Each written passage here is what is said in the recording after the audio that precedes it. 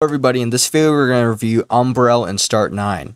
So Umbrel is a personal server hosting platform that makes self-hosting apps as simple as installing apps on your phone. You can run a Bitcoin node, set up private file storage with Nextcloud, host a personal blog, or even with your own chat server. It's built for beginners with a sleek dashboard and one-click install, so you don't need to be a Linux professional to get started. So Start9, on the other hand, meanwhile, is aimed at hardcore privacy and the sovereignty crowd. It's a self-hosted server OS with security-first defaults, encrypted backups, and more granular control over every aspect of the system.